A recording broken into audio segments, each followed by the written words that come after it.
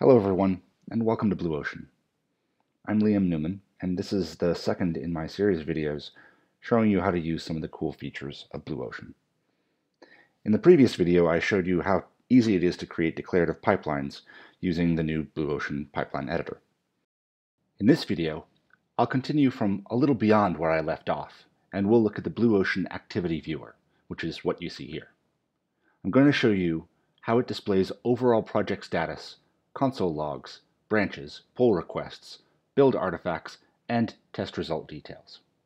I've been doing some iterating and debugging since my last screencast, and in that process I've used the activity view to drill into the logs of my pipeline runs. And here's one of my favorite features of Blue Ocean. Not only does it divide my console output by stage, it also matches the output to each step as well. And that means when I want to understand what's happening or has happened in any step in my pipeline, I can go directly to the output for that specific step. It also automatically tracks the duration of each step, so I don't have to keep using timestamps to figure out how long my step took to complete. And there are two other sections to the activity view. Under branches, I can track the overall health and latest run result for each of my branches. If it's currently running, like this one, it'll also show me where it is in that run. And under pull requests, I can see, of course, my pull requests. Now, I don't have any pull requests yet because I was doing all my editing in the blog Blue Ocean Editor branch. I could do just one pull request of that branch in a master, but to give you a better sense of how this process looks in Blue Ocean, I'm going to do several separate pull requests. I'll start by aborting my currently running job. You can see Blue Ocean shows that now, and shows that as the latest status for that branch. Then I'm going to switch over to the pull request view on GitHub. And I'll start by creating a minimal pipeline, just a single stage with a single step, outputs a message, just like we did in the previous video. Of course, Jenkins picks that up and shows it to me under pull requests. This is a pull request into master from a branch in my fork. Like last time, if it succeeds, it should go in a few seconds.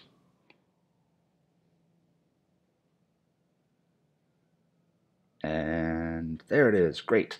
Well, I'm going to go ahead and merge that pull request into master, and then I'll go open up a new pull request for the next iteration that I already have prepared in another branch in my personal fork.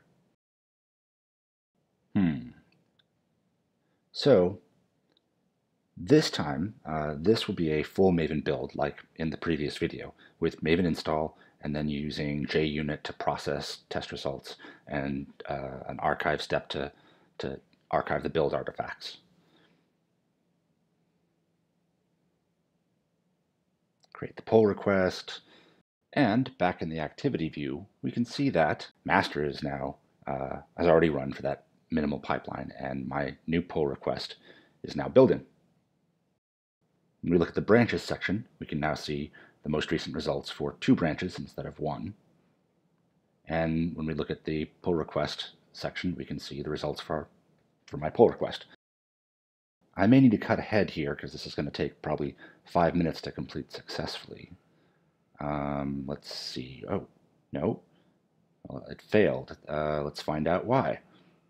Yeah, well, I've been seeing this Java home not defined correctly thing occasionally on this Jenkins instance. At least Blue Ocean made it easy for me to find this. It took me right to the error. In the real world, I'd go chase this down, but for the sake of the length of this video, I'm going to go ahead and just rerun this and then skip to after the pull request run has succeeded. Now I can go ahead and look at the logs for any of the steps, look at the changes. Blue Ocean will also show me the count of the tests that succeeded, and I can even go look at the build artifacts. The log is actually kept also in there as a build artifact. Everything looks good, so I'm going to go ahead and merge this into master as well. And then I'm going to move on to one more pull request that I've prepared. Let's see. Right, there it is. In this pull request, I've intentionally created a commit which causes a test failure. I've just added a string to one of the asserts. It looks like my editor did some white space cleanup, but really the point here is I added wrong to the assert string. Anyways, I'll go ahead and create the pull request here.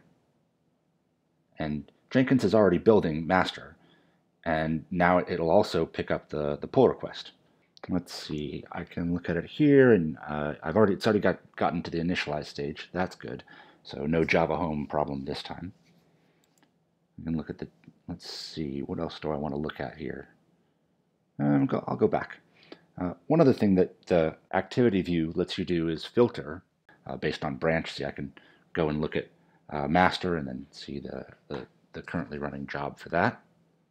Looks like it's made it to running the tests. Great, great. Go back here. Everything's running along pretty well. I'm going to go ahead and cut forward here to after these two jobs have finished. There we go. Now, in the pull request with the test failure, the JUnit step processed the results and set the run result to unstable, as expected. And in the test section, BlueOcean takes me directly to the failing test log output, so I can quickly analyze the failure and go fix it. I mean, in this case, I know exactly what the problem is already, but you get the idea. For a more complex issue, I could also download the artifacts that have been stored and debug them locally. But let's move on. I'm going to create a commit to fix the error that I introduced. Just return the string to how it was before. Commit, push that, and Jenkins picks that up and starts the pipeline run for it. I'm going to cut ahead here to another 5 minutes after this job has succeeded. And let's go look at the test results for this. Everything passed. BlueOcean tells me that 415 passed, but I can also look at the output for the test that was fixed. Double check the log output just to make sure. I can also review what the commits were that were added to fix the issue that I was seeing. I can also download the artifacts as expected. Everything looks good, except GitHub should be showing me that this commit passed. Let me refresh. There it is. Jenkins, of course, building on top of the multi-branch pipeline, reports status back to GitHub. And I'll go ahead and merge this pull request now. Let's see. All right, back to BlueOcean. Jenkins has picked up my last merge, and the pipeline for the master branch is running one more time.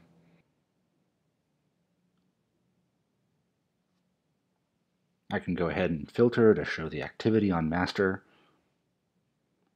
or maybe the history on my pull request. Let's take a look at that. There we go. As it goes from failed to unstable to passing.